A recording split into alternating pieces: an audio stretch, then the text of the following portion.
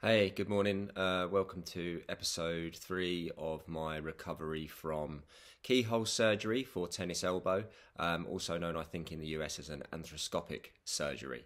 So it's been 1 week today since I had the procedure, and I've now taken all dressings off. I was advised by the hospital yesterday that I could do so. So just an update, there is the tiny incision that the surgeon makes, and then there's another one on the other side there. So really, really small incisions, which I was quite surprised at, probably less than half a centimetre. So there'll be absolute minimal scarring.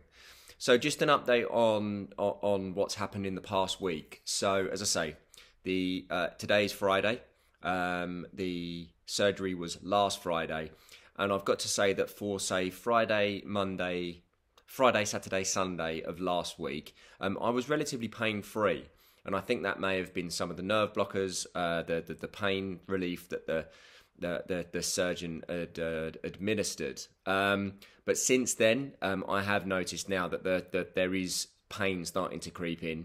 If I look at my elbow compared to the other one, it's noticeably swollen. There is inflammation that you can see. It's quite puffy. You probably can't see it here, but there is bruising that's starting to come out here.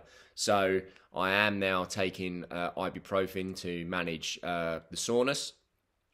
And the thing that's interesting for me is it's a very different pain to what I was experiencing just when I put a pre-surgery with tennis elbow.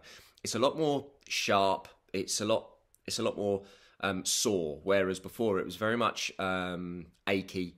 So there is a definite change in the pain profile, which the surgeon did tell me that I would experience. So I'm really positive that the fact that I had no pain in the first few days, I'm hoping that because the body is now starting to react to the surgery and there's inflammation and bruising, that I'll go back to where I was last week with little to no pain. So that's my hope and expectation. And I, just fingers crossed that's the way, and that the surgery has worked. So from here, I've got a follow-up session with the consultant in 2 weeks' time.